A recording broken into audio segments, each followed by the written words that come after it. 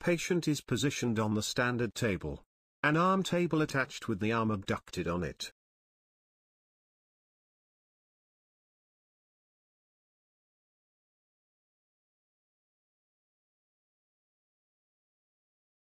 Apply a tourniquet. Apply a diathermy pad. Apply mechanical calf pumps. Prepare and drape the upper limb.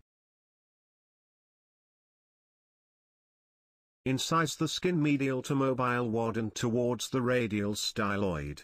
Now incise the brachial fascia in line with the skin. Develop the interval between brachioradialis and flexor carpi radialis. As you retract the brachioradialis laterally, identify the superficial radial nerve on its radial surface. Proximally expose the biceps tendon insertion on the radial tuberosity.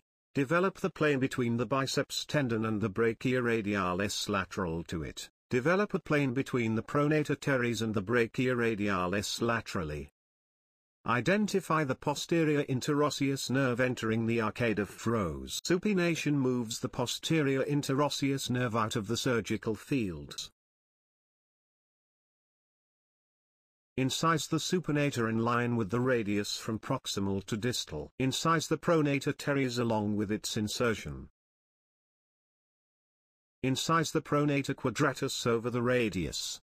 Peel the pronator quadratus towards the ulna. Peel the pronator quadratus towards the ulna. Incise the pronator quadratus over the radius. Peel the pronator quadratus